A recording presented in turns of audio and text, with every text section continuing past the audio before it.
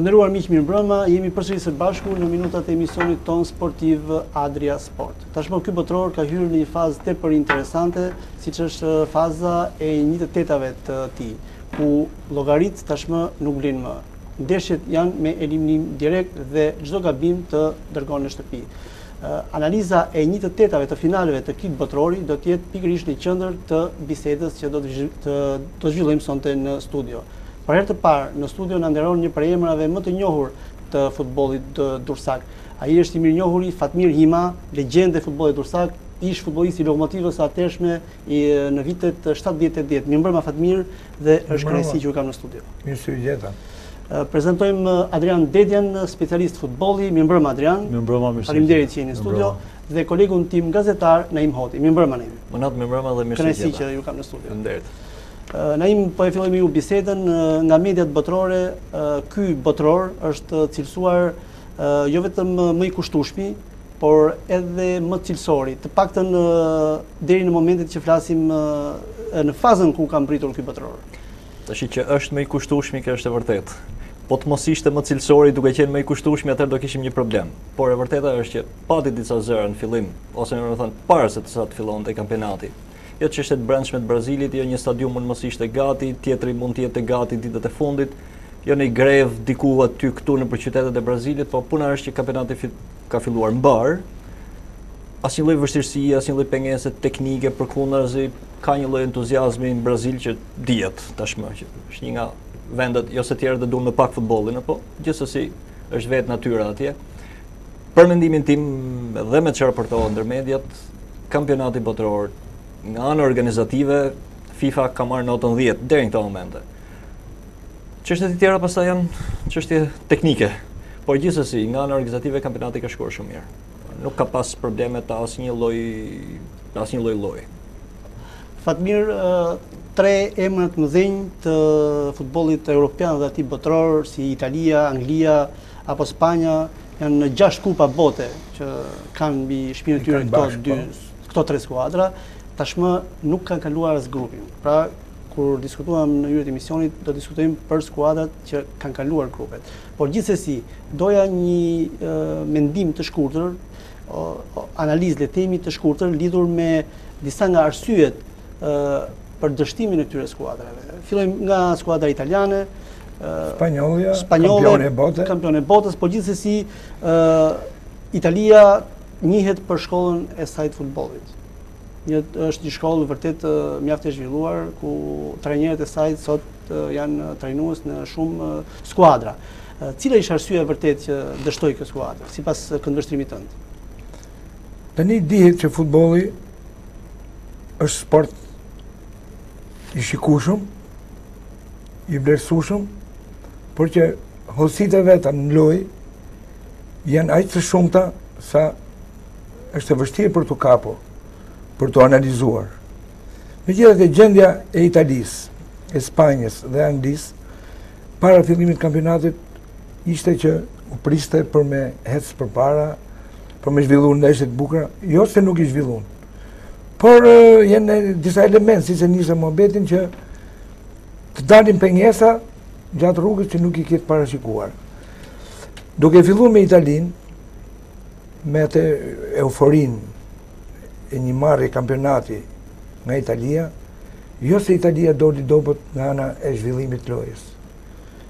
Lojën e zhvilloi të mirë, por disa momente kyçe, sidomos në ndeshjen e fundit, dolën pa që Italia pastaj njeli që u mund. Për mu, momenti i dobët i organizimit të skuadrës italisë ishte që do t'i përshtatim lojën pranë atij të Balotellit. Balotelli faktikisht edhe gjatë kampionatit nuk është se ka shpreh në një efikacitet të fuqishëm ke Milani. Pra që të mbash peshën e një ekipi si kërkonte Italia për të dalë, për të ecur përpara, nuk ishte Balotelli një shtyllë e fuqishme, mendimi im privat. Do të kishte bërë zgjedhje tjetër pranë? Do të kishte bërë një zgjedhje më tepër kolektive se sa individuale për të ecur përpara ekipi. Sepse Italia, gjatë gjithë jetës vetë sportive, nuk është marrë shumë ke individet. është majtë ke kolektiviteti. Duke pas parasysh që ka një nga lojtarët më të mirë në botë, siç është Pirlo në mes fushë. Por kjo nuk i doli mirë Prandelit, plus edhe mungesave sulmuese që kishte. Duke pas parasysh tash që Rossi, disa lojtarë tjerë se Rossi më kujtohet tani, ishin jashtë gjendjes kondicionit fizik, e detyruan Prandelin që ta përballojë vetëm me një Balotelli. Spanja. Për mua Spanja nuk është se lujti dobët. Spanja si mungon disa harmonizime mes fush sul. Ku duke pas dy nga mes fushorët më të mirë të botës, Iniesta dhe Xavi Alonso, Xavi më fal. Me sulmin nuk u harmonizuan veprimet. Mbrojtja bëri disa gabime foshnjarake, portieri, një nga portierët më të mirë të botës. Pra, nuk është se Spanja shkoi me lujt dobët. U paraqitin disa episode të tilla që i psun. E psun këto sepse edhe ekipet kundërshtare janë përgatitur për të marrë pjesë në një kampionat botëror. Anglia përgjithsisht nuk është se ka në një veçanti në futbollin vet. Ka një futboll grupazhi, kolektiv, por që në këtë kampionat, në këto 2 neshe, 3 neshe, nuk e tregon vetëm një kolektiv i rregullt, i pastër, ose i fuqishëm. Rooney ishte dobët për mua, përderisa nuk gjuti herë në portë, pavarësisht se bëri një gol. Sulmi gjithmonë jo efikas i Anglisë, por që vuti dhe në mbrojtje pastaj që hëri golet. Ka vite që Anglia nuk ka të futboll rezultativ. Krijon volum, krijon lojë, por rezultatet realisht i kanë munguar. Pra, duke menduar që klubet angleze janë të fuqishme në Evropë, do të jetë një kombëtare të fuqishme. Faktikisht, këtu ka një kundërshti të mendimit tim si ish sportist dhe realitetit të Anglisë. Pra, kjo është klubet janë shumë të mira, kombëtare dobët. Adrian, 3 ndër kritikat që janë bërë Prandelit ishin që ka gabuar në modulin e lojës, ka gabuar në përzgjedhjen e disa futbollistëve, duke lënë jashtë fjala vjen po them unë Giuseppe De Rosin, një ndër goleshonësi më i mirë i Serie A, futbollist aktual i Fiorentinës, dhe nuk arriti dot të harmonizonte grupin. Kishte çarje, le të themi, brenda grupit për shkak të planizimeve. Ç'më ndodhi ju?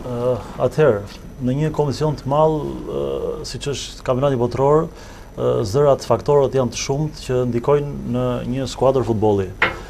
Të kemi parasysh që një skuadër domethënë punohet në staf, trajner, ndihmës trajner, operator fizik, atletik, mjek e shumë faktorë tjerë, domethënë të brendshëm dhe të jashtëm, të cilat ndikojnë sigurisht të gjithë për pozitivisht për mbarvajtjen, menaxhimin e skuadrës në një komision të tillë kaq masiv dhe kaq gjigant, sa ky aktuali. Për sa i përket zgjedhjeve të trajnerit, ajo është fakt që ai mban vetë përgjegjësitë për gjithçka që bën një skuadër. Përderisa atij i është besuar të drejtojë një skuadër siç Italia, me emër, volum të madh, një nga kampionatet pothuajse më të ndjekura në botë, pavarësisht gjendjes aktuale të skuadrës italiane, sigurisht trajneri është ai që mbart dhe rrisjet mbi supe. Është në krizë futbolli italian, 3 trajnerë italian që drejtuan 3 skuadra ndryshme, Prandelli Italin, Capello Rusin, dhe Zaccheroni Japonin. Të 3 këto skuadra, ku sigurisht fokusimi më i madh është drejt Italisë, asnjëra prej tyre nuk ka lënë grupin. Trajningu italian dhe futbolli italian në tërësi është në krizë. Duhet kemi parasysh faktin që në Itali është një nga shkollat të universitetet më të mëdha të futbollit, siç është Coverciano. Nga dalin mjaft element pozitiv, element shkencor, element që i shërben këtij sporti masiv global. Por në rasti konkret është koincidencë kjo, do thoni ju, apo ka një arsye tjetër?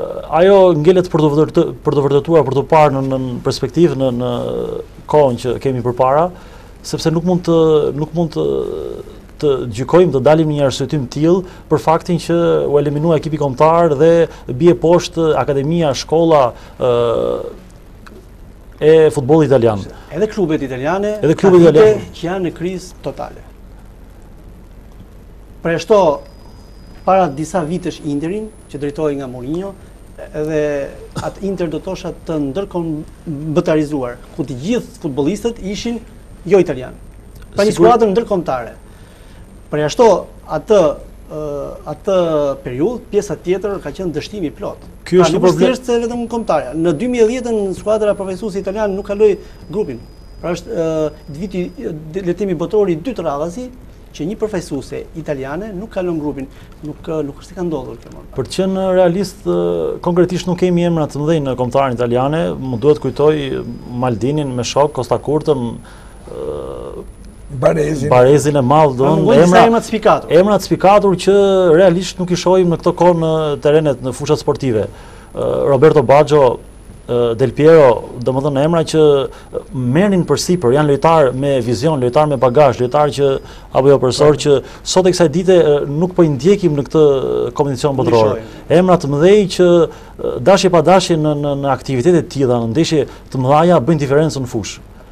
Janë kualitetet, janë emrat, janë lojtarët me peshë që mbartin, marrin riskun përsipër për të drejtuar një skuadër drejt finales madhe. Pra është një moment që Italia gjykoi akademitë e futbollit në Itali, mendoi fidanishtet atje, ndoshta diçka nuk shkon mirë siç duhet, por pa dash të dalim një analizë konkrete apo të detajuar për të përcaktuar që janë në një moment mirë apo jo, por mendoj që shumë shpejt ato do reflektojnë me kërkimet shkencore që kanë me elementet që kanë atje, me punën e madhe që bëhet për të arrijë më këmbë këtë moment që jo të përshtatshëm, jo të favorshëm me ekipin e vet kombëtar. Megjithatë, do më falësh? Po, patjetër. Momenti i kombëtarës italiane nuk është siç e nisa edhe para pak minutash, nuk është se ishte e dobët nisja e një kampionati të tillë. Fitoi me Anglinë. Absolutisht një ndeshje shumë të që u mendonë që vlen për të theksuar fakti që Anglia e niste si ekip favorit. Por përballë një Anglie ku Italia lutin edhe fort fizikisht. Pra nuk është se kishte diferencë me Anglinë nga ana fizike. Në ndeshjen me Anglinë përballoi dhe goditi jashtëmase mirë. Por eliminimi i Italisë për mua nuk erdhi thosht nga mungesa e mos harmonizimit të grupit. Jo. Erdhi nga disa element që u evidentuan në ndeshjen e tretë nga që u eliminua. Sepse Marquisio nuk ishte pse të bënte, po nuk po merren vetëm me emrin e Marquisios. Atë faull në mesfush. Po, një faull i panevojshëm fare, kur topi ishte gati 100% i veti. Një acarim i Balotellit i pa justifikueshëm. Dhe pastaj këto dy tre elemente thash të vegjël bën atë që Italia në harmonizimin e vet total grupor nuk e realizoi detyrën e prandelit. Për mua nuk është se luti keq Italia. Por ndoshta jo me elokuencën teknike të profesorit apo të Adit. Unë me syun i kam pa ekipet të trija ekipet që shkuan në shtëpi. Nga ana tjetër, po ashtu edhe të tre ekipet që kishin trajner italian. Tani kur diskutojmë për trajningun italian, është një çështje që nuk duhet krahasuar Rusia me Italinë apo me Spanjën, pse kishin trajner italian. Sepse Rusia nuk luti si Italia. Pavarësisht se trajneri ishte Capello, nuk bëri futboll italian, le të themi. Nuk i ka elemente si Italia. As Japonia nuk luajti si Italia. Nuk luajti as si Rusia. Pra, secili prej atyre ekipeve, pavarësisht se kishin trajner italian, bën futbollin e vet. Në përshtatje me lojtarët që kishin, me talentet që kishin, me kushtet që kishin. Problemi i Italisë si Itali dhe i trajnerit italian kishte të bënte ne gjithmonë jemi mësuar ta shohim Italinë si një ekip shumë pragmatist, shumë rezultativ. Le themi Italia të rraf 1-0. Edhe e mbyll lojën. Problemi është që Italia pikërisht te ai momenti rezultativ gaboi. Dhe nga ana tjetër kemi kampionatin botror që vetë kampionati botror s'të fal. Një ndeshje e humb dhe ikën në shtëpi. Dhe Italia u dënua në maksimumin e mundshëm, pavarësisht se fitoi aq bukur, aq fort, aq mirë me Anglinë. I dha një leksion futbolli, kam përshtypjen Adi mund ta shpjegoj shumë më mirë, Anglisë, ndërkohë që dy ekipet e tjera e bën Italinë me fal me vete, pak edhe nga faji vet kanë përshtypjen edhe ikun Po, shtëpi. nga faji vetë është. Spanja me Rusin pastaj ishin çështje Realisht, ndoshta arsyet mund të kenë qenë krejt tjera, por Italia ka ikë për fajin e vet. Italia ka ikë për fajin e vet. realisht në shtrirjen e skuadrës në fushë për sa i përket planit taktik, tregoj një skuadër domethënë të vendosur qartë, me objektivat qarta, lojtarë të mirë përgatitur nga ana psikologjike, të disiplinuar në maksimum për sa i përket vendosjes në fushë. Në ndeshjen me Anglinë treguan ego, ambicie, dëshirë, potencë, treguan realisht të gjithë parametrat modern të futbollit bashkëkohor të sotëm, të cilat i demonstruan në mënyrën më të mirë në fushën e lojës. Dhe flitet më tepër se ku ishte dështimi i kësaj Italie, sepse ajo që ka ndodhur tashmë ka ndodhur. Dhe nëse do të analizojmë ndeshjet që kanë ndodhur, është jashtë atëherë në këtë konkluzion timin, në këtë konkluzionet ku dështoi komision botror, gjykoj që Italinë do ta krahasoja me atë markën, flas në këtë komision botror, me atë markën e makinës Fiat, e cila nuk mund të bënte dot rrugë të gjata. Ne jemi koshient gjithë që një makinë Fiat nuk mund të udhtoj dot shumë kilometra, sepse vetë karroceria e makinës është ndërtuar për të bërë pak kilometra. Kështu që mendoj që për zgjedhjen e lojtarëve, mënyra e aplikimit në fushën lojës, mos vënien eficiencë në momentin saktuar të mirë menaxhimit të grupit, qoftë nga ana trajnerit, qoftë nga liderat që kishin skuadër, dhe pse në këtë aktivitet, në këtë komisión ishin të pakët, një Pirlo i vetëm ne shikonim që vërtetin mes në fushës, por nuk gjente harmonizimin e veprimeve, nuk patëm një problem, një shkputje të mesit fushës me repartin e sulmit, nuk tregoi atë skuadrën që ne shikojmë, apo si që të rëtojmë ne në terminologjinë tonë të futbollit, skuadrën si do vendoseshim në grup, në sulm dhe në mbrojtje. Pra, nuk arritëm dot të shihni një skuadër e cila sulmonte në grup. Një skuadër e cila dominonte qarkullimin e topit, mesin e fushës, kontrollin, dhe për sa i përket detyrave mbrojtëse, ato janë të qartë taktikisht, se kemi thënë, por golat erdhën nga gabime individuale. Dhe një strategji tjetër që ato i çoi në një shkallë më mbrapa, në shtëpi, ishte fakti që kishin menduar ta zgjidhin lojën me fallo taktik. Po të vësh re, të marrësh një përqindje të mirë të gjithë ndeshjeve që ka bërë Italia, po të shikosh të gjithë dy luftimet janë pothuajse të gjitha me faull. Nga ajo sa është deklaruar deri tani, Prandelli ka kërkuar dorëheqjen pranë federatës së vendit të tij, bile së bashkuar me presidentin e kësaj federate, dhe tre emrat më të lakuar për ta zëvendësuar janë Allegri, Guidolin dhe Mancini. Cili për tyre mendoni ju është më i mundshmi, Adrian, dhe ndërkohë e njëjta situatë ndodhi dhe me përfaqësuesen spanjolle dhe trajneri Del Bosque i është kërkuar rinovimi i kontratës deri në Europianin e Ashëm Francë 2016. Atëherë, pra dy qëndrime të ndryshme për të njëjtin dështim. Atëherë, e përmenda dhe më lart, një trajner kur merr përsipër të drejtojë një skuadër, merr mbart dhe rrisjet që mund të ketë brenda. Siç mund të jetë fitimi i aktivitetit, fitimi i trofeut, ashtu sikur mund të jetë dhe dështimi të cilën ai e provoi në rastin konkret në kurizën e vet dhe të gjithë skuadrës, gjithë ekipit. Por moralisht ndjehet është vendimi i tij, domethënë është mendim që të arrijë në këtë pikë, dhe mendoj që është zgjidhje dur. Megjithatë, më falni, po Fatmir, pa ju prishat mohabetin. Spak, sepse Italia, Spanja, Anglia, për fatin e keq të vetin, edhe toni që do ishim kampionat, u larguan. Është e mia tani të flasim për këto që kemi. Patjetër, por sepse gjose do flasim për Brazilin, për Argentinën, për Hollandën, për Gjermaninë. Oraret i dini ju. Patjetër, jo. Ajo do të jetë patjetër. Italia iku më nga. Dhe lançova në fillim të emisionit. Tash nuk duan me gabimet e Italisë. Vetëm shkurtimisht ishte ideja me pika, pavarësisht se u zgjat disi më shumë nga Kjo ishte momenti që thash. Ishte parashikuar, por më tepër kjo është ideja me pika, shkurtimisht se 2-3 pika të cilët ishin arsyet. Dhe prandaj e fillova me këtë temë. Them se zaurum këtë lloj sepse duke marrë në Spanjë. Spanja doli kampion e bote, kampion e Evropë. Dhe pikërisht tu që ndodhe habia më e madhe, kjo skuadër që dominoi futbollin evropian dhe botror. Jo, nuk është habi me Shiko Monad, ke Spanja pak a shumë priteshim, sepse të gjithë lojtarët që përbëjnë ekipi kombëtar të Spanjës janë pjesë e Barcelonës, nga klubet më të mëdha më me zë në botë, që pak a shumë Realit Madridit dhe Atletico Madridit. Pak ishin mbilodhje. Pra, nëse do të flasim për ekipin e Spanjës, këta lojtarë aktualisht janë të velur, janë të ngopur, gjykoj unë në këndvështrimin tim personal, i kanë dhënë maksimumin. Do të nuk kanë çamarin. Ideja është që vin nga mbi lodhja, vin nga shumë aktivitete, vin nga kompeticion shumë i gjatë, shumë i lodhshëm. Dhe egoizmin e treguan qartë në fushën e lojës. Të lutem, egoizmin e treguan qartë në fushën e lojës kur ishin të pa qartë taktikisht, të pa disiplinum. Në çdo moment, po ta analizosh ndeshjen e Spanjës që ka bërë, lojtarët ishin të gjithë të shturur. Pra pikërisht ju shturja vjen si me veljen që ata kanë. Absolutisht, shturja vjen si rrethoj e velitjes.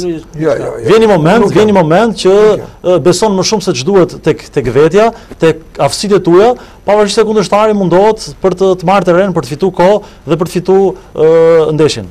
Mosha është tjetër gjë. Mosha me Monad. Është tjetër gjë që kalon. I përmblodha gjithë komponentët brenda. Po. Por ama, velje nuk ka. Unë paktën për veten time privatisht, personalisht. Plus ndigjimit me shokët e mi. Asnjëherë nuk u velsha duke luajtur futboll. Shiko profesor, të të kujtoj një fakt. Pavarësisht se nuk kam fituar. Të të kujtoj një fakt. Por ju velsha me luajtur futboll. Të lutem. Për të rrit sa më shumë aftësitë dhe për të bërë sa më shumë gola. Profesor, të lutem, të kujtoj një fakt. Koha juaj kur luanit futboll, jo, më të lidh me kohën. Masivisht, absolutisht të luajtur futboll, ishte ndjenja e dëshirës, ishte pasioni, kurse sot lojtarët, domethënë ta shohësh këndvështrimin personal paguhen në shifra marramëndse dhe vjen një moment që hapet një cikull dhe mbyllet. Juve që bëni apo mendoj që Juve që bëni stërvitje me fëmijët e ri tani. Po. Ose me fëmijët, se fëmijët e ri s'ka. Juve shkoni me mendimin që do t'i bëni futbollista që do të velen mbas i farkohe? Absolutisht jo. Juve i bëni stërvitje dhe i bindi nga ana psikologjike që futbolli apo çdo lloj sporti është për të vazhdimsinë e gjithë kohës. Pra, mendimi im për vjelje nuk është. Këtu është problemi se si i trajtoi ekipi i Spanjës apo trajneri forcat e veta në këtë kompeticion. Dhe Spanja për mua nuk ka shojë eliminu nga mos funksionimi i shumë reparteve. Tu erdhën disa gabime, shturje të reparteve. Të haj kundërshtum Franca me ajo Spanja. Të dali Robeni 60 metra, se kapi asnjëri nga me mbrap, me sprint të them. Pra, kjo është një kundërshtum sepse dole i tillë. Shpejtësia Robenit ka është aftësia vet, por që të kapet Spanja në të lloj kundërshturmi, apo ato gabime fëminore që bëri Casillas. Pra, nuk është, më fal. Po. Vazhdo. Jo, përfundoi mendimin që kishe. Sepse, pra nuk është mungesa e organizimit të Spanjës. Janë disa elementë sportiv individual që bën pastaj që kolektivi të prishi ekuilibrin. Besoj se u ezaurua dhe kjo disa parangasyet që deshëm të trajtonim lidhje me dështimin e 3 skuadrave më të mëdha të futbollit evropian dhe atij botror, Anglisë, Italisë dhe Spanjës. Ne do ta vazhdojmë bisedën, por më parë do të ndjekim një kronik ku na njeh me gjithçka që ka ndodhur në fazën e grupeve dhe na njeh me çiftet e dala mbas kësaj faze për ndeshjet e 1/8 të këtij botrori. Ndjekim kronikën dhe do të rikthehemi përsëri në studio për të vazhduar bisedën. Atëherë kemi ndjekur kronikën dhe jemi rikthyer sërish në studio. FATMIR ka nisur këto finale për fazën e dytë ka nisur me të papritura. Brazili ka kaluar në çerek finale mes drithërimash, do të thoja. Një kili i cili realisht e ka vënë në vështirësi Brazilin dhe fal penaltive arriti të kalojë në çerek finale. Si do ta komentonit këtë ndeshje dhe një paraqitje do të thoja jo shumë mbretëlënse e brazilianëve? Realisht ashtu është, siç e thatë ju, sepse Brazili edhe hapin e kampionatit me Kroacinë nuk është se tregoi në një mirësi më të madhe se sa Kroacia. Edhe Kroacia e vurin vështirësi Brazilit. Po të paktën atë mori rezultatin. Fal gjendjes aktuale që është në Brazil, ndihmës që i dha sportdarësit gjithë. Pavarësisht presionit që ka Brazili si ekip në kurrizën e vet, e realizoi fitoren. Po kapim nesën e fundit me Kilin. Për mua Brazili thash, nuk du t'i hyj taktikave, sepse taktika don shumë kohë dhe shumë elementa për t'u kapur. Ne do kapim në dy gjëra, unë do kapim, jo ne, në dy gjëra që vura re tek Brazili. Mos afërsinë e reparteve. Mbrojtja e Brazilit është një mbrojtje që ka lojtarët gati më të paguar në botë. Të fillu me Thiago Silva e me tjerë, ato që janë mbrapa këtij. Por tregoj që ka mangësi në mbarvajtjen, në harmonizimin me mesin e fushës. Ku janë lojtarë jo shumë me emër faktikisht. Janë lojtarë normal. Por me sulmin kemi Neymar, kemi Hulk, që më tepër po rrin mes fushës dhe mbrojtje, kemi dhe Fred, një lojtar me shumë përvojë, por që taktikisht me Neymarin nuk është se po lidhen. Ky është mendimi im, sepse Neymar është një lojtar që don hapësira. Pavarësisht se ne e quajmë teknik apo e quajmë teknik, ai shumë pak din me lut me topin. Ai me topin lëviz kur ka hapësira. Në zonat ngushta nuk është për topin. Dhe verifiku dje. Në shumë raste Neymar hynte në të tilla pozicione ku u rrethonte nga 2 deri në 3 mbrojtëse të Kilit dhe u bënte si me qenë një sanduiç i vogël. Edhe pathyse nuk u pa fare le. Ora nuk gjuti një herë në port, sulmuesi kryesori i Brazilit. Hulk nuk gjuti nga 30 metra. Fredi po, për mua ishte më tepër taktik se sa një lojtar sulmi në. Pra, këto lloj të harmonizimet Brazilit i mungon dje. Kjo nuk është mungesë e taktikës që ka dhënë trajneri, por vetë realizimi, penjesa që i bëri Kili, mënyra se si luajti Kili taktikisht, doli më efikase se sa e Brazilit. Kili për shembull në pjesën e dytë ishte shumë më efikas. Pastaj në shtesë doli prapë më mirë Brazili, o nga përvoja, o nga forca fizike. Por që në fundit nuk ka pat një dallim të madh me Kilin. Fakti që as në shtesë Brazili nuk arriti të dyshoj shifrat e ndeshjes, do të thotë që nuk ishte ai nuk e ka gjendën normale, domethënë optimale nuk e ka. Tregohet me rezultate. E vërtetë është. Se loj nuk është e bëri, sidomos pjesë bile Kili do të fitonte ndeshjen, patjetër. Adrian, ky Brazil a e vuan presionin, dhe do të thosha që përballë Kilit, nuk e di çfarë ndodhi, sidomos në pjesën e dytë, një skuadër shumë apatike. Shiko Monad, është fakt që presioni psikologjik si rrjedhoj e vendit organizator të kompeticionit është prezent në çdo moment tek çdo lojtar i skuadrës, i gjithë stafi. Por ajo që do të them unë dhe më duhet të citoj këtu në këtë studio, është fakti që ne kemi parë në vite skuadrën e Brazilit, e cila i zgjidh situatat nga element të skuadrës që i ka pasur ndër vite, të cilat bëjnë diferencën në fushën lojës.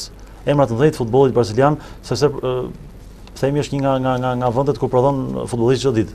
Dhe realisht në këtë moment sotëm skuadra nuk i ka këto emra të mëdhenj dhe është mbështetur grupi në forcën e një lojtari sulmues siç është Neymar. Dhe realisht ai vuan presionin e të gjithë faktorëve të jashtëm të brendshëm skuadrës për ta çuar skuadrën përpara. Por mendoj që është goxha e vështirë. Për sa i përket ndeshjes që ata u kualifikuan me anë të penaltive, që do të thoja mënyra si rrodhën ngjarjet në të dy tablot e lojës, pjesën e parë, dytën, po ashtu dhe shtesat, cilët pam një lodhje nga të dyja skuadrat, më duhet ta them këtë, dhe pse Brazili me një përqindje në fund arriti ta kompensoj të marrë terren, të fitoj terren, cilën e shfaqi i hapur qoftë në menaxhimin e lojës, qoftë në kontrollin territorial të fushës, qoftë në zotrimin e topit, cilët arriti një mos gaboj 20-30% më lart se kundërshtari. Dhe fati pastaj në fund ndau që penaltit ti kalonin buzëqeshtë e Brazilit. Megjithatë Ndeshja mendoj që ishte barabartë. Sigurisht, absolutisht, por nuk e bëri. Edhe aftësia është. Absolutisht, dhe fakti që pam penalti që pjesa më e madhe nuk u realizuan, tregon qartë që lojtarët kishin një trashëgimi shumë të lartë, tregon qartë që 90 minuta e lojës shtesat lodhja ishte evidente, dukshme, sepse të humbësh penalti në atë kondicion lojtarësh nuk është e lehtë. Po mendoj që të gjithë këto faktorë mblodhen bashkë dhe çuan fund tek rezultati. Jo i pritshëm për Kilin, jo i mirë për Kilin dhe favorizues në të ardhmen për Brazilin. Naim, ky Brazil duket se hera herës, paktën në këto 4 ndeshje që ka luajtur, duke përfshirë ndeshjen me Kilin, po jep disa shenja për arsye të ndryshme se do ta ketë shumë të vështirë drejt trofeut. Çmendim keni? Ka diçka. Unë personalisht jam, le të themi, mbështetës i tifoz i Brazilit. Dhe si unë ka dhe shumë të tjerë, dhe të gjithë pretendojnë që Brazili të fitoj kampionatin botëror. Dhe Brazili mund të jetë i vetmi ekip që në çdo kampionat thuhet që këtë kampionat do e fitoj Brazili, pastaj mund ta fitojnë edhe ca të tjerë.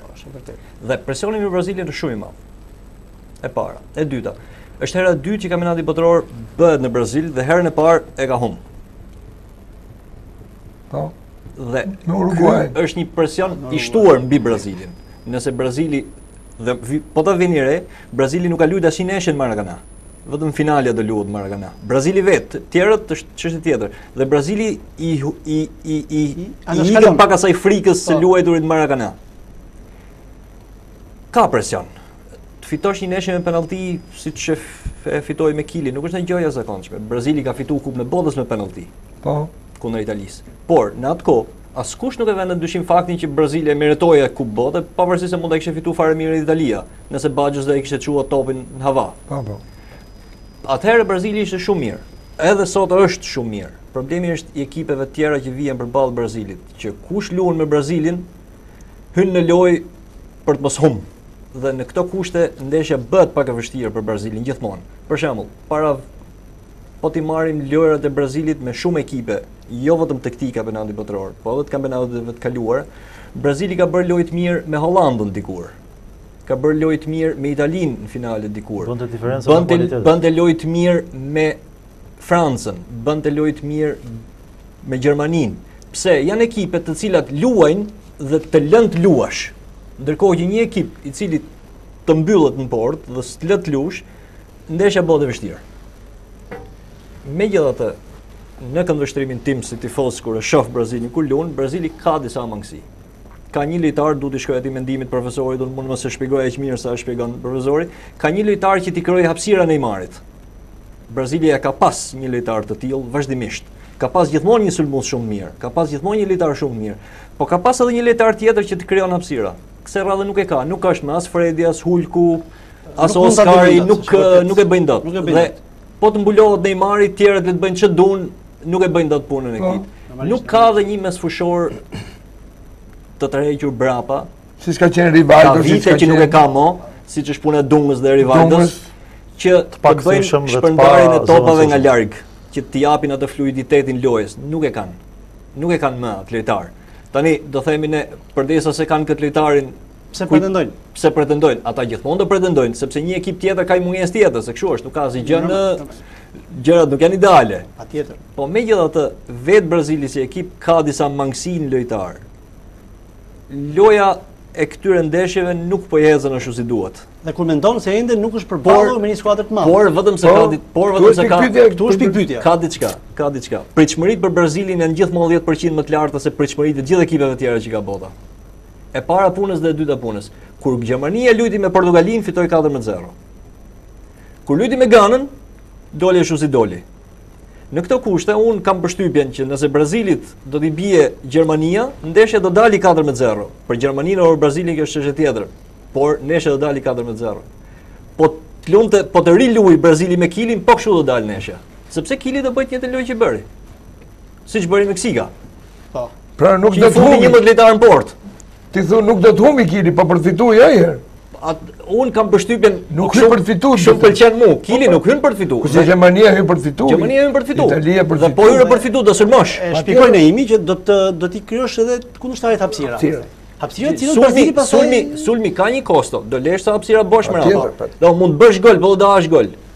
Sa i mirë je si ekip bësh 4 të hash 2, është punë tjetër pastaj. Po. Strategjitë të skuadrave dhe filozofitë të trajnerëve të cilët aplikojnë dhe pikërisht me këtë pyetje do dilja sepse Skolari Fatmir është kritikuar në mediat e vendit tij, pra mediat braziliane, për zgjedhjet që ka bërë Hulk dhe Fred, pa llogaritur edhe disa lojtarë të tjerë që janë atë ekip, pritej, paktën, dhe me sa po shikohet, parashikimi i mediave pothuajse po del. Dhe Skolari ka marrë një përgjegjësi shumë madhe që përpara në listimin që i bëri lojtarëve që thirrin në kombëtare. Ajo prap ngelet për të parë, sepse nëse Brazili do të triumfojë, do të marrë kupën e botës, gjitha këto do të bien poshtë. Dhe është Skolari pastaj që do të vlerësohet. Por gjithsesi, nisur nga ajo, çfarë shikojmë? Kur ende nuk është përballë me skuadra të mëdha, kur le shumë për dëshiruar loja dhe niveli i brazilianëve, pasi Naimi tha shumë mirë, nga Brazili pritet shumë, jo vetëm rezultat, pritet edhe lojë. Brazili ka qenë gjithmonë i famshëm, ka lojtar dhe pikërisht këtu doja të ndalesha. Ky lloj trajneri që ka fituar edhe një kupë botë në 2002 me Brazilin. Mendoni se ka gabuar, le të themi, thojza në zgjedhjet që ka bërë, pasi janë lojtarë që luajnë në skuadra të nivelit të dytë, do thoja. Realisht kështu është. Përveç mungon Kaka i Milanit e tjerë. Përveç disa emra, unë aty do ta nisja vazhdimin e mohabetit tuaj ose diskutimit. Ai mund të kishte marrë Kakan. Me gjendje si është, po më mirë se sa ai që futi më në rezervë. Pikërisht. Mund të ishte. Po, që mund të ishte. 10 herë më mirë. Diskutohet fare. Pra, ato 20 minuta që ti fut një person që vjen nga kampionati brazilian, që nuk ka një cilësi të fuqishme të mirë. Vërtet. Atëherë ti merr Kakan. Sepse për ato 20 minuta Kaka e paktën ato element që ti i mungon i Brazilit për fluiditetin e vazhdimësisë lojës, do e të Kaka e 20, 25 apo 10 minuta. Do themi ne, për 10 minuta pritet Brazili. Po, ka raste. Diferenca bëhet edhe për pak minuta. Pa tjetër. Dhe kjo u realizu në një neshe tjetër që nuk e kujtoj mirë tani, me futjen e 2 lojtarëve që bëri trajneri, të 2 lojtarët bën golat. Nuk e di, para 2-4 ditësh më dhe kjo. Pra, Skolari nuk është se është trajner, nuk kam drejtë me ju fare diskutimit, por që për zgjedhjet i ka bërë pak sa të dobta, i ka bërë. Ka pas lojtar, ose Evropa këto lojtarë që ka marrë Skolari ka, nuk ka tjerë. Nga Brazili ka mungesa. Kurse në vitet e kaluara, Brazili ka pas lojtarë shumë më të mirë, shumë më të cilësor në kampionatin e vet. Kurse në Evropë kishte Ronaldon, kryevepër, kishte Ronaldinho, jo kryevepër, por vepër me thonë. Kishte Kakan po ashtu.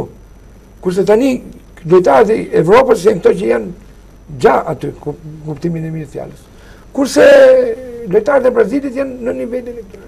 Adrian, duket se edhe mbrojtja braziliane që po ti shikosh si emra, David Luiz, Marcelo, Dani Alves apo Thiago Silva janë emra shumë të mëdhenj, edhe aktivizohen me skuadra të mëdha. Gjithsesi po gabojnë, nuk po lidhen mirë me njëri tjetrin, nuk e di se çfarë po ndodh. Si e shpjegoni? Për sa i përket lojtarëve në fushë, ata vinë nga klube të mëdhenj, domethënë skuadra të ndryshme, të cilat atje kanë mentalitete domethënë të ndryshme trajnerësh, mentalitete të ndryshme të skuadrave, filozofi të klubeve të cilat kanë objektiva të saktuara, të parasaktuara në fillim sezonesh dhe arrin të mlidhen në një kohë të shkurtër për ekipin kombëtar, për të shërbyer ekipit kombëtar. Që do të thotë koha e harmonizimit mes lojtarëve shumë e shkurtër. Ajo është pjesë e stafit e trajnerit të bëjë mirë menaxhimin e skuadrës, të bëjë aplikimin e teknikave të taktikave të punës për t'i ambientuar, familiarizuar sa më shpejt me frymën e grupit për t'i shërbyer skuadrës. Por në rast konkret, përderisa trajneri po arrin të kualifikohet me skuadrën, ne nuk mund ta paragjykojmë për asnjë moment. Përkundrejt përfundimit të aktivitetit, nëse ai do të jetë fitues, atëherë bien gjithë poshtë këto konkluzionet tonat dhe ai tregon që me këtë përzierje lojtarësh që ka, gjykon që ata janë për momentin më në formë sepse presupozohet ato janë testuar, janë parë nga afër, janë ndjekur me vëmendje.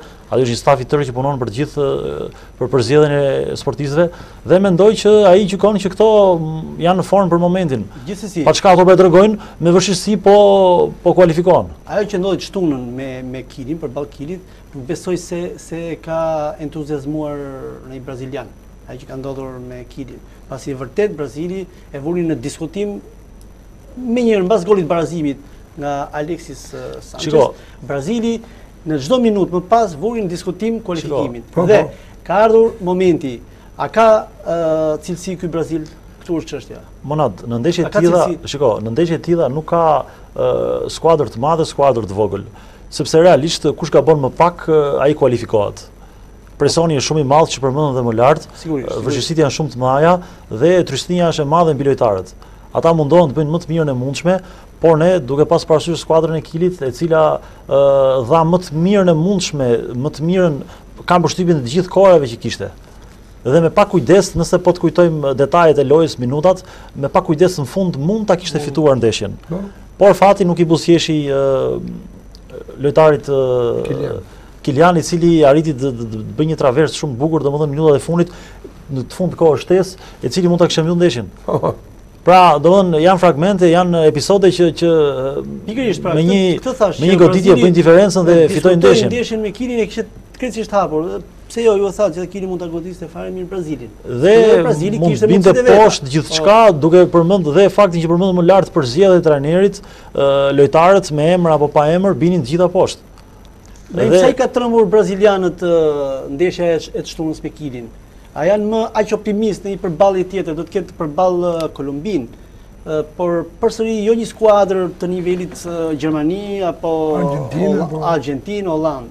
Sa i ka trembur brazilianët? Kam përshtypjen që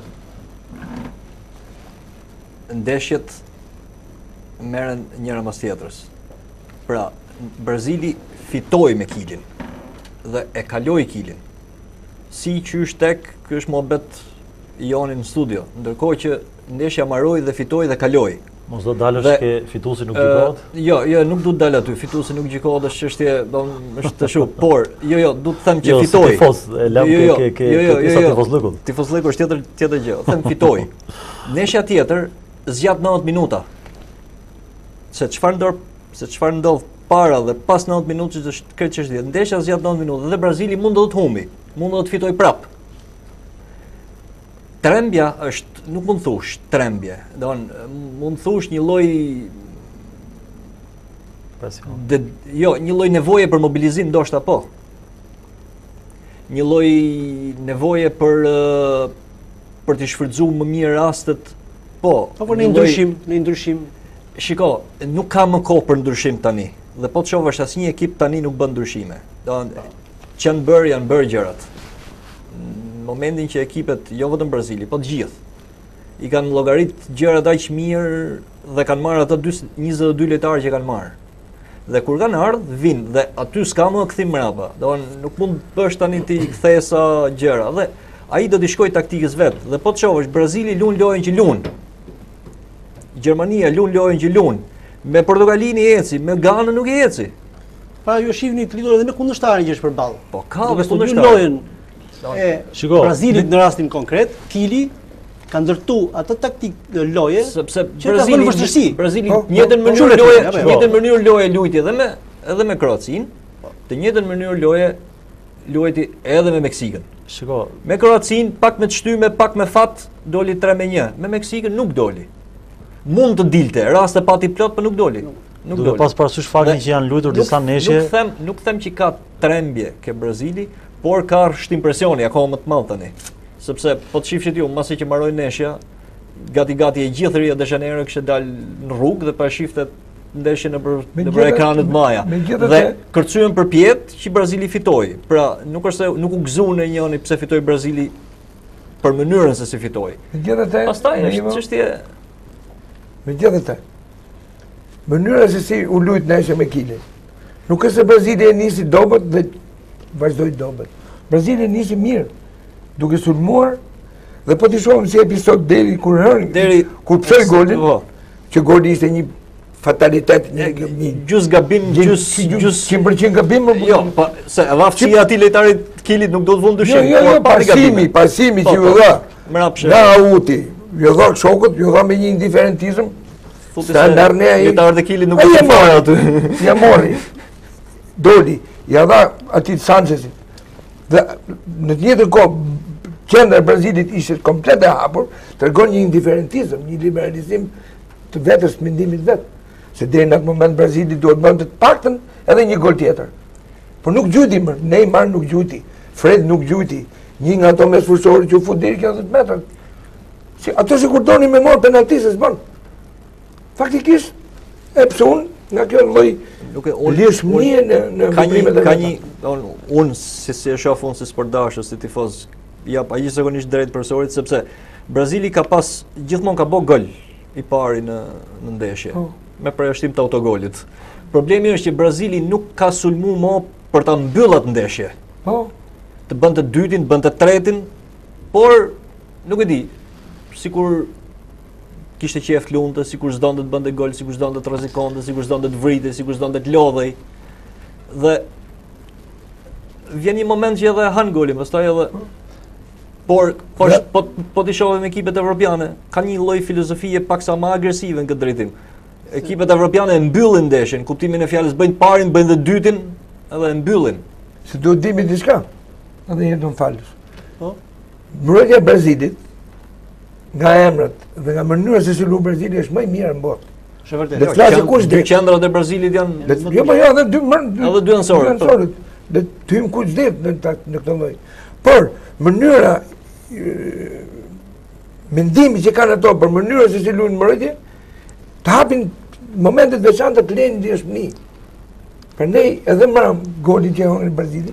Thjesht mos harmonizim mes njëri tjetrit. Nga ky lloj mendimi Mario. Nuk më bën mu gol Kili. Luaj Kili të si 40 minuta me një lojtar, gjysmë lojtarin sul dhe të bëjë dhe golin. Kjo është pak e tepërt për Pastaj, mënyra se si luajti pjesën e dytë Brazili.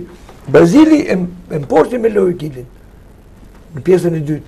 Që e di edhe unë me atë shtypjen që ju bën Neymarit, ndërhyrjet e forta, sepse u prish taktikisht sulmi i mesfushës dhe sulmi i Brazilit.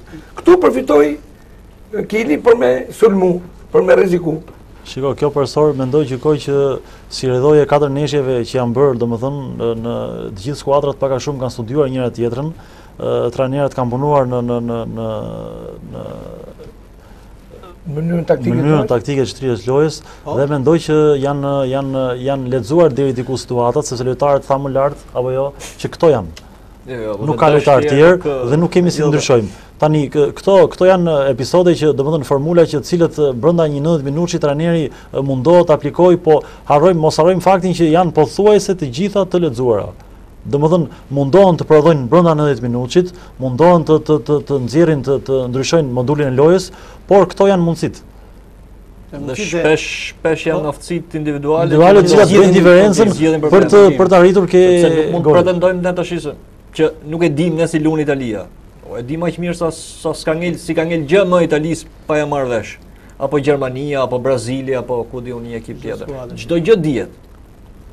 Problemi është kush gabon më pak dhe kush aplikon në minuta të ndryshme të lojës situata për të mirë menaxhimin e skuadrës. Sa i aftë është lojtari tjetër ta shfrytëzojë atë gabim. Sepse realisht le ta themi, dihet që Kili do të bënte atë lojë. Kili nga kapaciteti dhe cilësia e lojtarëve që ka nuk dha maksimumin e mundshëm, dha më të mirën e mundshme dhe pritej loja le të themi mbytse dhe kam përshtypjen duhet të largohet me kokën lart nga ky kompeticion. Patjetër. Sepse bëri më të mirën e mundshme. Por ju e pat edhe në përfundim të 11 metrësh të humbur nga lojtari i tyre dhe jo, ato ishin me vërtet ishin krenar le të themi. U gëzuan, u përqafuan me njëri tjetrin, a thua se kishin fituar. Por vërtet ajo që bën është për tu çështje shorti që ato ishin çiksi çështja e shortit, skuadra organizatore botërore, Brazili, emri i madh, nuk mund të Tani shorti pak a shumë është i lexueshëm, dihet kundërshtarët që do kesh në kam parasysh që shorti keq i kilit që i ra që mund të kisha avancu, po të kisha avancu, po të kishe pas një ekip tjetër ndoshta dhe mund të kishe ecë në Po mirë, po me lidhje diçka të vogël unë. Po, patjetër. Lidhje me Argjentinën, në nesëm që u kualifiku. Po. Nuk është se Nuk pat një diferencë të madhe me kundërshtarin, nuk e po majnë me thyset Messi. barabart, po thyset Që bëri barabart. Messi atë golin. ishte Messi ai që bëri atë kur thaj trajneri nigeris. Ky kemi çfarë i bëjmë. Ky vjen nga Jupiteri. Ne jemi këtu në tokë, ai është në Jupiter. Jo se po luajnë 21 lojtarë njëri me tjetrin të barabartë. Një moment që kualiteti bëri diferencën topit me Koma. Dhe Messi në atë moment që e mendoi me atë mençurinë e vet, që ky është momenti im, bam, një skallë penetrim në zonë, vertikalizim. Një shmangi siç e ka ai zakon. Boni diferencë. Atë që desh. Unë më men kam qenë shumë i vogël, edhe aq i vogël jo. Kur Argentina fitoi kampionatin botror me Maradonën në 86-ën. Në 86-ën? Po. Me golin me dorë. Dhe trajneri e asaj kohë që unë nuk e kujtoj emrin, thoshte kur bënte thirrjen e ekipit, thoshte unë thras Maradonën dhe lojtarët e tjerë që do luajnë me Maradonën. Po. Tani Maradona ishte Maradona. Ose Messi sotëm, që është pikërisht dalim ke ky krahasimi që bëhet ju që është nga Jupiteri, sa ashtu është. Po. E mbyllim këtu diskutimin se takon Brazil Kili, ku Brazili tashmë ka dalë në çerfinale me Kolombin. Do diskutojmë edhe për ndeshjen tjetër, Kolumbi Uruguay. Por më parë, ju ftoj të ndjekim një kronik tjetër mbi dy ndeshjet e para të 1/8 të finaleve, Brazil Kili dhe Uruguay Kolumbi, për tu rikthyer sërish në studio. Ishte kjo pra kronika e dy ndeshjeve të para për 1/8 e finaleve, Brazil Kili dhe Uruguay Kolumbi. Kemi ezauruar çështjen e ndeshjes Brazil Kili dhe do të diskutojmë mbi ndeshjen tjetër Uruguay Kolumbi, fituar nga ana e Kolumbis pastër 2-0. Fatmir, një çift Kolumbi Uruguay midis të barabartëve, por që realisht në fushën e lojës nuk u pa kjo barazi. Ishte një Kolumbi superiore dhe në asnjë moment thuaj se nuk e vuri në diskutim fitoren. E vërtet është. Uruguay nuk është se ka ardhur një ekip për me ecë përpara. Ai mendoi për daljen nga grupi dhe realizoi. Mungesat emrat e lojtarëve nuk është se i ka të fuqishëm ose të njoftëm shumë. Megjithatë realizimin e daljes nga grupi ai e nxorri në dritë. Kurse Kolumbia ka një ekip jo shumë kompetitiv apo shumë efikas, por që formoi një grup që pak raste ka pas në gjithë këto kampionate ku ka marrë pjesë.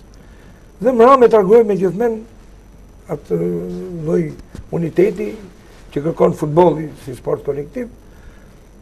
Plus edhe mungesës që pat nga ana e sulmuesit Luis Suarez, që realisht është një nga sulmuesit më të mirë të kampionatit anglez dhe në Evropë. Nuk po themi në botë, po në Evropë. Pra mungesa e tij bëri që Uruguay mos ketë forcë të rrezën sulm. Unë megjithatë, me sinqeritet, unë pash vetëm pjesën e parë të lojës. Dhe nuk kam për të thënë një gjë të madhe, përveç se urime Kolumbis për këtë grup që formoi, që realizoi dhe dalën më përpara, të ecës përpara, kurse të Uruguay. Adrian, mbas ndeshjes, trajneri i Kolumbis Pekerman ka theksuar se kemi ardhur në këtë botror për të lënë gjurmë dhe do të japim maksimumin dhe do të shkatërrojmë bile, thoshte fjalë për fjalë, çdo skuadër që do të na dalë përpara, edhe Brazilin. Pra, u mësua kundërshtari i radhës i Kolumbis. Shiko, deklarimet e trajnerit normalisht janë me vend përderisa arrin të kualifikohet. Ai gjen rastin të motivojë, të karikojë grupin, domethënë me një shprehje të tillë, me një frazë të tillë në media, në shtyp, e cila bën xhiron e botës, por për të qenë i sinqert, vërtet na ka dhënë një skuadër solide, kompakte, përgatitje fizike për të admiruar, domethënë lojtarë të fuqishëm, të shpejtë, cilët me një dëshirë të madhe avancojnë domethënë në repartin e sulmit, një skuadër e mirë vendosur në fush, të prirur për të zbatuar detyrat të dhëna me një rigorozitet maksimal, të cilën këto po e shfaqin nga ndeshja në ndeshje, dhe me pak kualitete, me shumë punë, mendoj që arriti një fitore historike dhe për t'u admiruar. Mungesa e Luis Suarez, tashmë i dënuar dihet për veprimin që bëri, a mendoni se e ka penalizuar Uruguay, nuk mund bënte Uruguay pak të futbollist? Shiko, nuk mund të arrim dot një konkluzion që një lojtar mund ta marrë skuadrën dhe mund ta çojë drejt një suksesi kaq të madh. Shiko, për koincidencë, në dy ndeshjet, më fal Adrian, në dy ndeshjet që Uruguay ka luajtur pa Luis Suarez, në të dyja ndeshjet ka humbur. Kjo mund të jetë edhe koincidencë. Ka humbur në ndeshjen e parë me Costa Ricën, ka humbur dhe të shtunën me Kolumbinë. Dhe në dy ndeshjet që ka qenë Luis Suarez fushën e lojës, i ka dhënë zgjidhje lojës.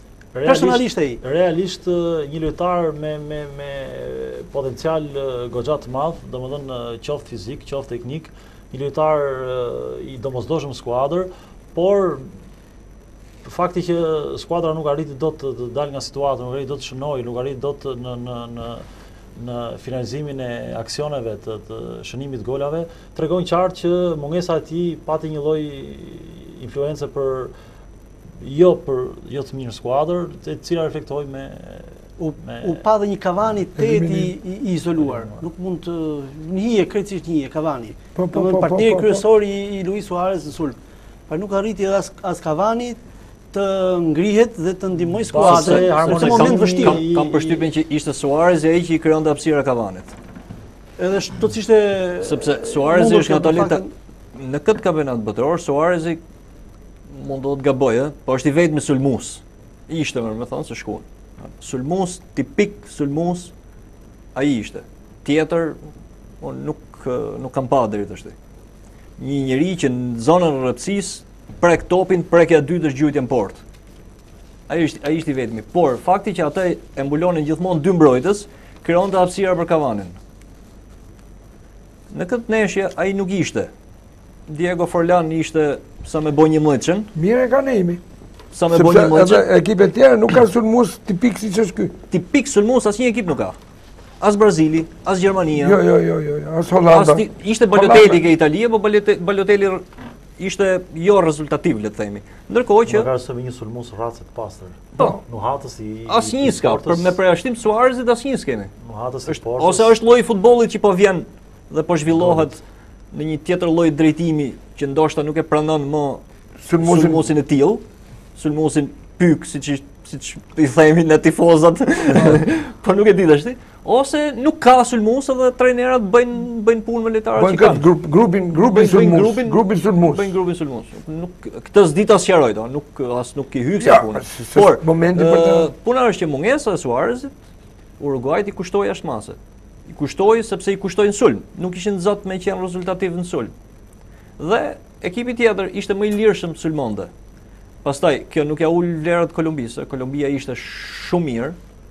Dhe është merit atyre që kanë bërë një grup shumë simpatik dhe kanë shfrytzuar maksimalisht vlerat e veta dhe dobësitë e kundërshtarit. Ka një lojtar, ai sulmuesi i djaliria, i Rodriguez, është shumë i mirë.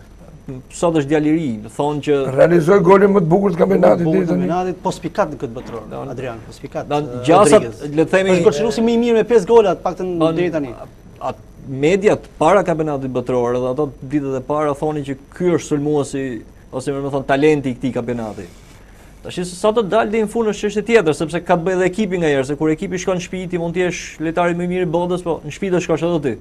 Por ai më vërtet që ishte shumë lojtar i mirë dhe e provoi. Është mënyra më e mirë për t'u evidentuar kjo është me perspektivë të cilat mund t'i shikojmë shumë shpejt në klubet më me zë të Evropës. FATMIR Brazil-Kolumbi është çifti i parë çerek finalist i dalë në këto finale. Si shikoni këtë sfidë? Unë jam sportdarës i Brazilit, që herë, që fëmijë. Brazil-Kolumbi quhen ndeshje derbi latinoamerikan. Po? Por historikisht cilësia dhe rritja e Brazilit është shumë më lartë se sa Kolumbia apo Costa Rica, apo Bolivia. Pra i ka ekipe që i qymë ne të dorës dytë. Përmërësisht se këtë kampionat, Kolumbia ka një... Po ecën shumë mirë. Po ecën shumë mirë dhe si që nisë muhabeti shpar, ka një grup shumë të mirë. Po Brazili, me përvojën shumë vjeqare të daljes në për finale apo fitimit kupave, them që do të nxjerri këtë neshe, jo me shumë lehtësi, po dhe me shumë vështirësi. Sepse vetë pikuria, ulja e presioneve mas këti kualifikimi, që fillojnë e bim presionet kështi lojtarit me lojtarin, thotë jemi të shi një tetët, plenë më së dalim.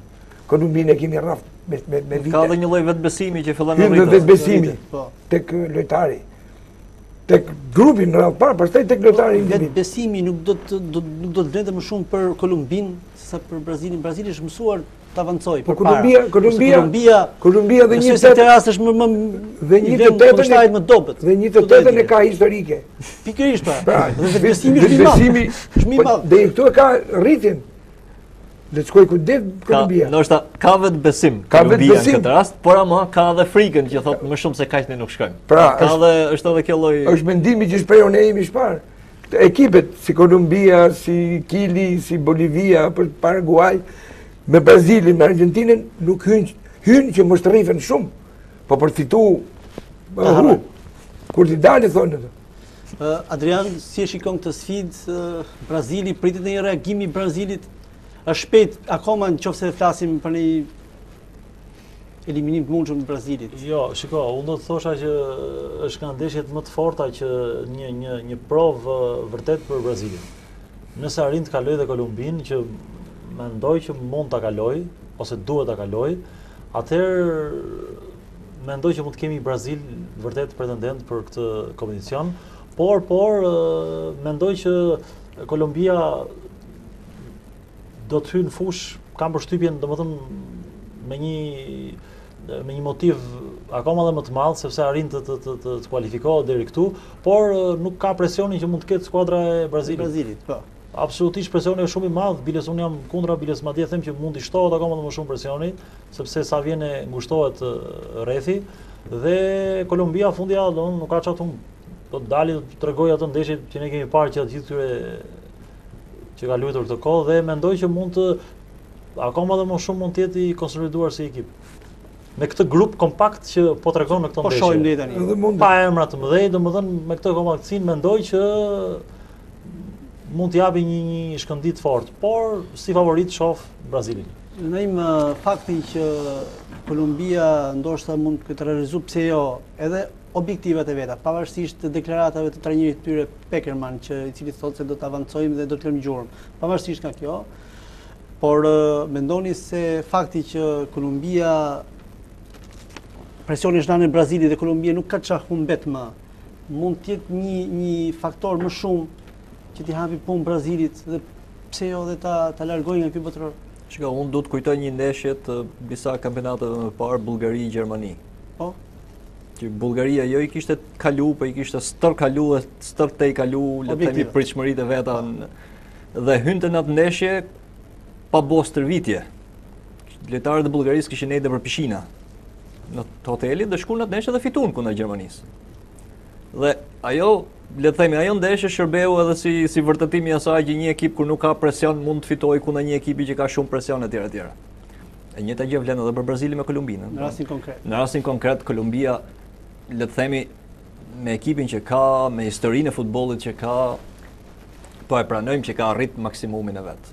Ndërkohë që presioni është mbi Brazilin, kuptohet. Kërcësisht mbi Brazilin. Dhe në këtë rast Kolumbia luan më e lirshme. Edhe mund do ta rrezikojë Brazilin dhe do ta rrezikojë, se tash po të mos e rrezikonte s'do bësh ndeshje fare, do kalonte Brazili dhe do ishte. Por kam përshtypjen që Brazili fiton. Por Brazili duhet të gjejë një zgjidhje dyshës sulmit. Po. Domthonë, duhet të gjejë një zgjidhje shoqëruesit të Neymarit. Trajneri që nga ndeshja e parë ka bërë atë xhiron e gjithë sulmuesët vet që kanë, duke filluar që nga Hulku, e Fredi, e Oskari, e Merrall, por nuk po njisin. Askush prej tyre nuk po jep atë që ndoshta pret edhe vetë trajneri. Brazilia ka pas këtë problem, më thon drejtën. Në të gjitha kampionatet e kaluara gjithmonë ka pas një sulmues shumë të mirë, ndërkohë që tjetrin e gjen të rrugës. Ka qenë Romario me Bebeton, ka qenë Ronaldo më vonë. E gjenin rrugës ato, konsolidoheshin rrugës me thonë. Unë shpresoj të konsolidohen, se s'ka më edhe rrugë pastaj, mas Kolumbisë nuk ka më. Fatmir, dikur vite më parë Brazili problemin më të madh e kishte me portën. Ju kujtohet Brazili i famshëm i Zikos, Ederit, pra i kishte shumë cilësi në pjesën tjetër. Në portën ka pas problem. Tashti po rezulton se po ka sulmin problem. Pra është stabilizuar në portë, mbrojtje, deri diku me sfush, pavarësisht disa zgjedhjeve që diskutuam që ka bërë ai, po si duket ai besoj se mund të ketë bërë zgjedhje të duhura, se kjo ngelet për të parë. Si ka mundësi që Brazili vuan në këtë repart? Përjashton një Neymar, i cili vërtet është talent, dhe më aq se mundësi sa ka pasur ka dhënë. Pra është nuk ke çfarë thua për sulmuesin Neymar. Pjesa tjetër janë shumë jashtëforme. Si ka mundësi? Si shpjegoni ju për ta mbyllur edhe këtë pjesë? Siç thash, Brazili lojtarët që i kanë mbrojtje, sidomos se ka vite që Brazili nuk kanë nxjerrë, jo vite. Ka vite që nuk po nxjerr shumë lojtarë sulmues. Ja, u bë 2 vjet që ka dalë ky Neymari. Kurse mbrojtjen ka filluar me nxjerrë mbrojtje. Si shpjegon ti? Nga vjen kjo mungesë e sulmuesve të racës, do thoya. Se edhe Neymar nuk është sulmues i pastër. Nuk është sulmues i pastër. Dhe Fred, ai merr Fredin si sulmues të pastër. Pra, në cilësinë e sulmuesit të pastër thuhet se është Fredi. Krejtësisht jashtëforme. Luam një skuadër, mos gaboj me Fluminensen. Tani e di se puna duhet me hy akademive të Brazilit tani atje. Por përdesë Brazili me gjenerata hyn në një kampionat botëror, pavarësisht në fushë vet apo në fushat e veta. Hyn që do ta marri, mendon që do ta marri gati 100% kampionatin, nuk i intereson të ketë sulmues apo ai thotë unë du fitoj edhe 1-0. Më saj gola. Pavarësisht se golin e hangri më rëmë po them, e psoj nga indiferentizmi i mbrojtjes. Jo se realizoj... Kushte normale nuk do... Asnjëherë. Pra, mbrojtja kryesore për mu shqyqyr që Brazili ka konsolidu mbrojtjen. Edhe portën e ka portier. Pavarësisht ku luan me ekipin aktual, po gjithsesi është një portier jo më larg se çtunë të bëjë vetëm. I dha kualifikimin. Thon drejt i dha kualifikimin. Brazili një shtet i madh i fuqishëm që me mekanizmin e vet prodhon çdo kohë sportista, domethënë cilësor, elitar, që ka treguar historiku koha, dhe mendoj një moment ndoshta do të kemi shumë shpejt emra të mëdhenj që do të bëjnë xhiron e botës për sa i përket kualiteteve në futboll.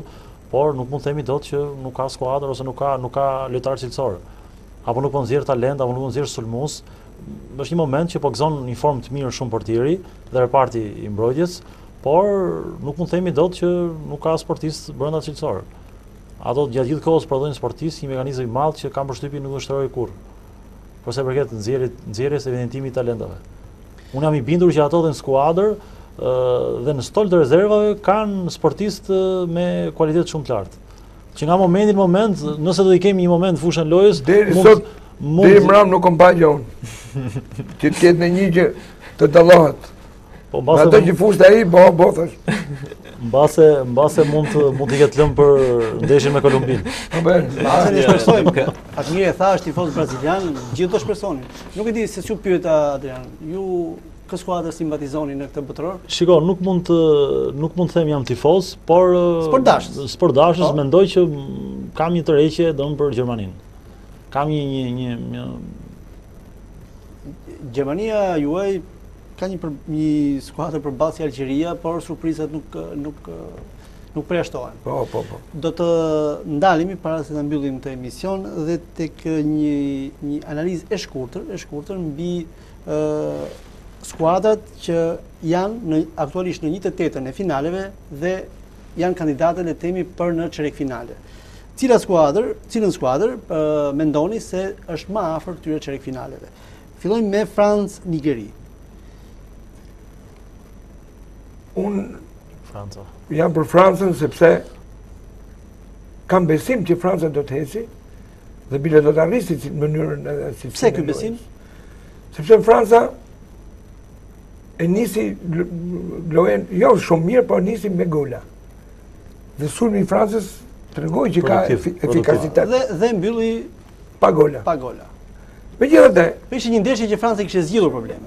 Ky ishte mendimi i thjeshtë një sportdasi apo një specialisti apo kujto. Pra Franca është një ekip që brumin e vet e ka. E ka që të përballëhet edhe me ekipet më të mira të botës, sepse edhe vetë është një nga ekipet më të mira të botës. Pavarësisht se pa Riberin, një mungesë e rëndësishme. Megjithatë Riberia nuk është ndjerë kjo mungesë. Nuk është ndjerë. Sinqerisht. Adrian, kam përshtypjen që kalojnë është momenti i kalimit të turnit të skuadrave të mëdha. Kam përshtypjen do të bëhet një rotacion, tani do të shohim skuadrat e mëdha në çerek finale, absolutisht po. Padyshim Franca. Unë kam të njëjtin mendim sepse deri këtu lejohen le të themi ato papriturat. Pastaj vjen një moment ku ekipet që janë më vërtet ekipe e tregojnë forcën e vet. Franca nuk ndeshja do jetë e hapur, por gjithsesi nuk vetë dyshim Franca, kam përshtypjen. Patjetër. Në të njëjtat pozita thuaj se është dhe çifti tjetër Argjentinë-Zvicër. Ka një Argjentinë e madhe, 2 tituj kampion bote, me element spikatur përballë një Zvicre ku luajnë edhe 6 shqiptar. FATMIR, si shikoni këtë ndeshje? Jo më kote futa dhe elementin e shqiptarëve. Du me diskutu për shqiptarët. 10 sekondë, për shqiptarët. Po. Sepse edhe një komentator gjatë ndeshjes kur bëri Sheqiri 3 golet, po? Shqiptarët tanë, nuk janë shqiptarët tanë, ata janë shqiptarë, po janë shqiptarët e Zvicrës. Patjetër janë origjinë shqiptare. Ne na japin një farë satisfaksioni, një farë kënaqësie. Një farë krenarie që quhen shqiptarët. Zvicra është një ekip që zakonisht ka dalë në kampionatet botërore, po pa shumë buj. Ka hy, ka dalë, pa hati Zvicra. Nuk ka lënë e gjurë. Megjithatë, dryni zviceran është i njoftëm në gjithë botën. Pra, nuk e dim se edhe vetë Argentina nuk ka një ekip të fuqishëm sulm. Pra, dryni zviceran mund të mos avë profesor, kemi një Messi që ka një Chelsea i hap gjithë drynat. Dakor. Po Messi për 10 sekonda, për 1 minutë, për 2 minuta, mund mos ta bëj shumë zgjidhje. Ka emër të veçantë. Nëse dryni atje, i largon shumë Chelsea. Se mund të thyrë Chelsea në dorë. Jo. Argentinës. Mund të jetë sigurisht, po edhe ajo që tha Adriani që ka një lojtar që hap çdo drynë. Kjo është e vërtetë. Po Messi më duket e hapi drynin. E hapi drynin me atë, kështu që s'ka më hap më dryna. Ka Messi është i pashtershëm, Jupiteri ka forcë, po i ka edhe të shteshme, nuk i ka të pashteshme gjithmonë. Monad, për te kënaqësisë, satisfaksionit që ne na japin këta lojtarë me përjardhje, nëse mund ta quajmë kështu shqiptare, cilat ne i shohim me një dëshirë të madhe, me një entuziazëm për faktin që ato janë të arrirë, marrin pjesë në komision botëror.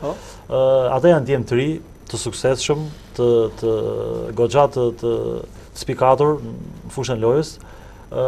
Ka një mesatare moshe si ekip realisht të re, Zvicra, arrin t'i përshtas të lojtarë të ri me një mentalitet prej të avancuarit, prej fituesi, trajneri. Jo, Isfet bravo, ai ka një strategji loje të qartë, ato luajnë shumë shpejt me topin, zbresën në kontrasul në mënyrë të tmerrshme, shumë të shpejt, arrin të shtyjnë forcën shtytëse kanë goxha të avancuar dhe mos harrojnë që kanë 4-5 lojtarë të cilat prodhojnë golin. Ata si lojtarët të repartit avancuar sulmit, qoftë me sufshorët, arrin të shkojnë nga rruga rjetës. Pra ka disa zgjidhje trajneri në rasti konkret dhe për te dëshirës së madhe që ne kemi për skuadrën e Zvicrës, mendoj që Argentina është më afër kualifikimit dhe kam përshtypjen që dhe këtë radhë Messi e ka Chelsea për të hapur drynin në Zvicra. Absolutisht po. Naim, ju? Nuk e vend diskutim. Tani tjetër punë, dëshira tjetër punë. Sigurisht. Po. Besoj se nuk do edhe një diçka lidhur me këtë. Po. Këto çunet shqiptarë që janë baza e Zvicrës, po ka dhe lojtarë tjerë mirë, për shembull se i serbi. Seferovic. Ai që i dha 2 golat Sheqirit, që i bëri Sheqirit. Po. Pavarësisht golit të realizoi vetë ai. Çunet e shqiptarë, si më thonë, të Zvicrës, nuk duhet si që themi ne, nuk do të fluturojnë. Shaqiri për shembull, mas golit 3 fillon me fluturu. Kujtoj se kapi qellin me dorë. Ai do të rri me këmbët në tokë, ashtu siç është solid before, do ta shpreh me Argentinën. Me Argentinën, patjetër. Edhe mosha, Ai Graniti, çunë atje Berami është një nga lojtarët më të mirë në Itali. Po.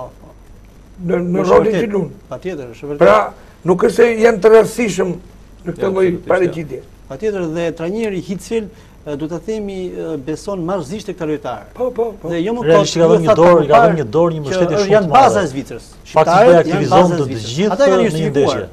Ata kanë edhe në eliminatorë, ne kishim grup Zvicrën, ne pam që Zvicra me një lehtësi normale, që nuk e diskutoi pothuajse kualifikimin për në botror. Po, çfarë? Jemi koshient. Dhe çifti tjetër janë dy çiftet e fundit, Gjermani-Algjeri. Algjeria, po. Algjeria ka bërë futboll. Luajti mirë. Ka bërë futboll. Luajti mirë. Unë shpresoj që të luaj prapë mirë, që të kënaqemi edhe ne.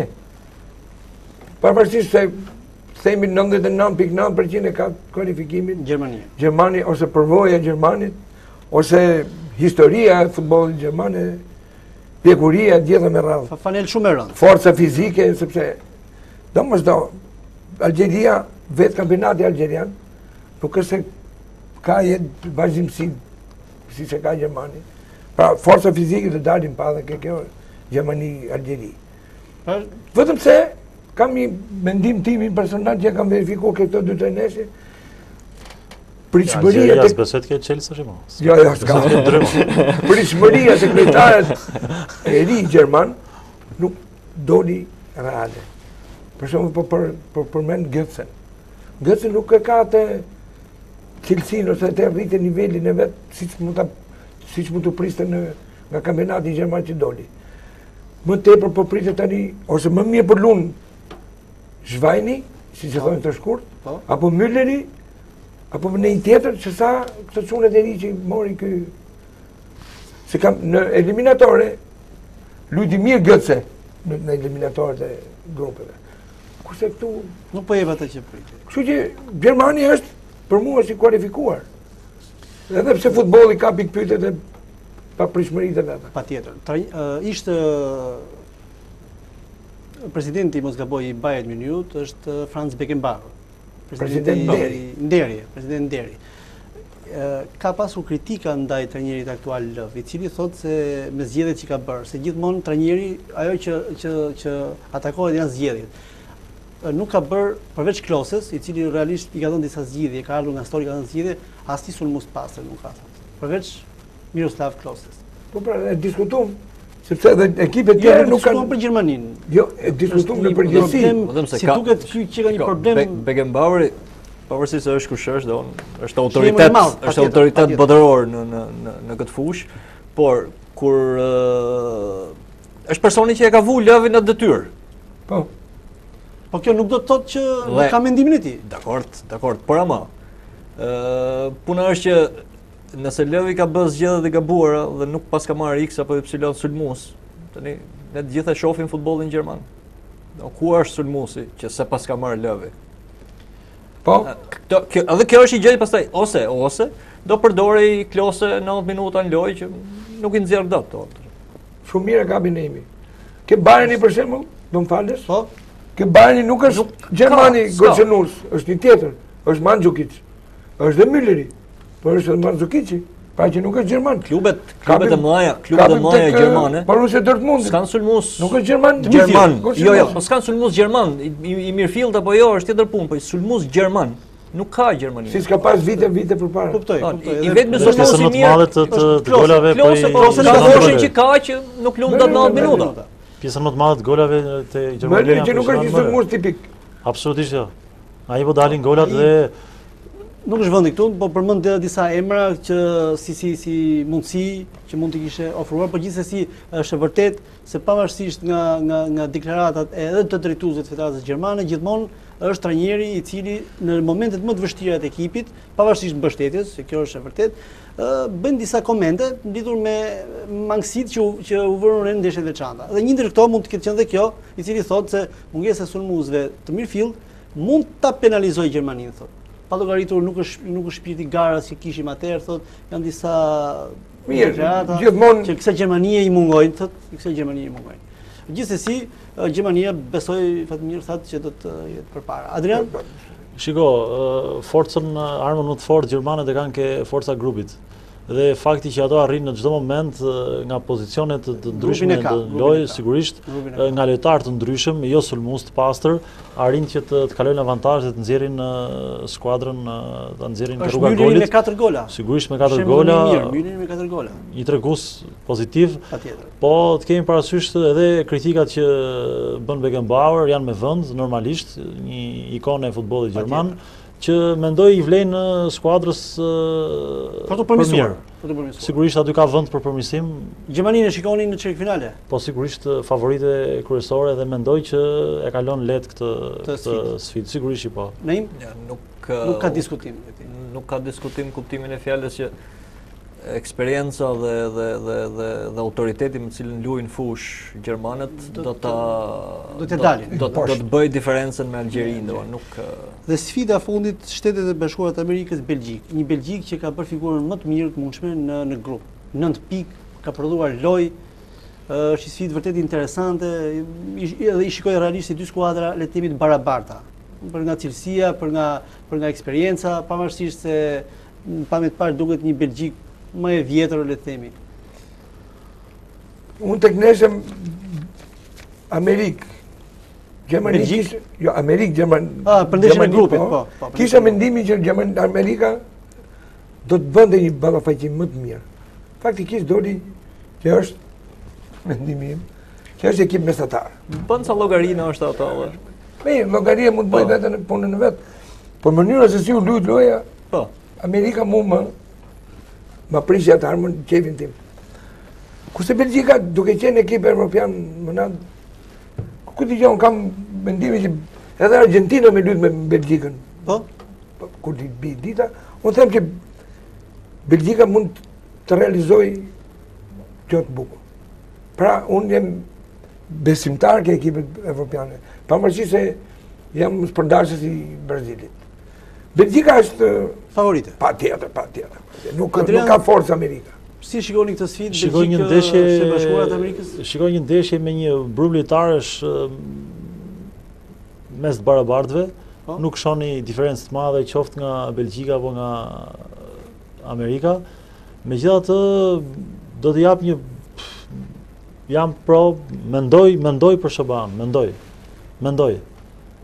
Nuk kanë kualitete, nuk kanë element që mund të nxjerrin skuadrën nga situata të ndryshme, po mbështeten tek forca e mirë menaxhimit një trajneri dhe ai grup që ai ka përshtatur me njëri tjetrin. Mendoj për Shaban, për Amerikën. Do të jepja një Belgjika është një vend me histori të mirë futbollit, një histori goxha të gjatë. Puna është se këto vitet e fundit përjeton një lloj, le të themi, krize në futbollin e vetë vendas. Dhe kjo Belgjik në kampionatin botëror në këtë nivel ishte një lloj surprize e bukur.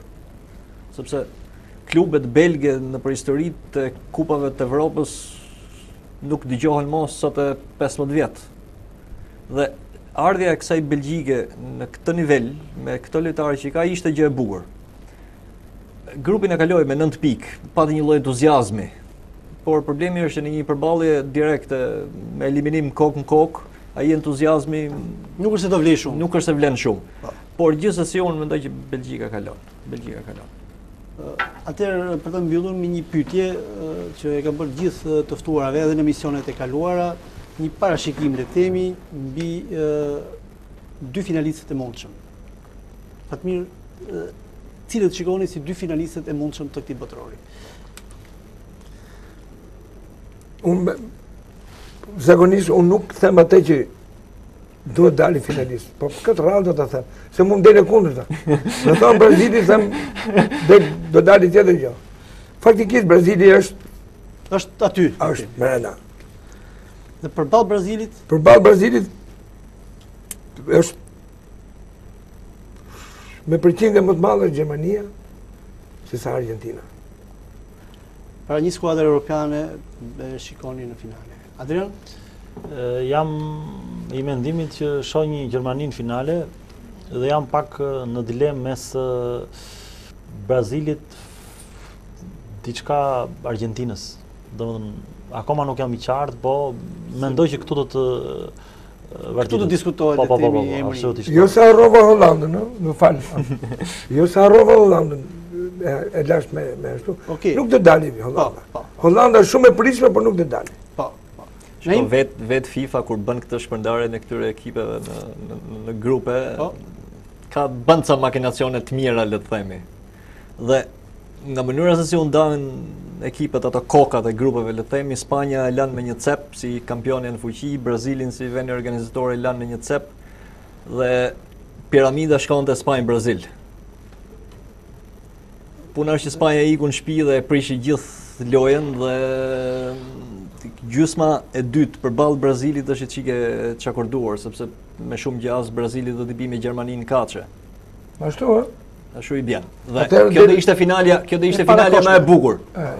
Por për shkak të një Argjentine që nuk duhet përballej me Brazilin, që në dyshet e hershme, dhe për shkak të një Spanje që ishte kampionja në fuqi që nuk duhet përballej me Brazilin, atëherë u ndan larg, ndërkohë që Gjermania u afru kënej. Problemi është që unë besoj Brazil Holland. Brazil Holland. Po, e kthej edhe unë me këtë që tha Naimi, se nuk disha këtë lloj afërsie grupes. Me shumë gjastë do përballen kaçë. Mbaroj, Hollanda del. Atëherë këtu kemi mbritur në fund të këtij emisioni, të nderuar miq, kaq kishim përgatitur për këtë emision. Falenderoj të ftuarit e mi në këtë studio, duke filluar nga ish legjenda e futbollit dursak FATMIR HIMA, për të vazhduar me specialistin e futbollit. Faleminderit FATMIR, është kënaqësi që ju kisha në studio. Urime dhe juve. Ju falenderoj. Me specialistin e futbollit ADRIAN DEDJA, faleminderit Adrian. Faleminderit MONAD dhe të përgëzoj për këto emisione sportive, të cilat kam përshtypjen janë me vend dhe i vlen qytetit tonë. Faleminderit. Shpresojmë bëjmë më të mirë. Sigurisht që po. Si edhe kolegun tim gazetar NAIM HOTI. Faleminderit Naim. Monad, faleminderit pavarësisht se më duk veti e çik offside me dy specialistët këtu, po isha gjithmonë është i vlefshëm. Absolutisht. Faleminderit. Sidomos për mendimet e vyera që dhat në këtë emision. Falenderoj. Të nderuar teleshikues, unë ju përshëndes, ju falenderoj që na keni ndjekur në këtë emision. Bashkë do takohemi në emisionin e radhës. Deri atëherë natë e mirë.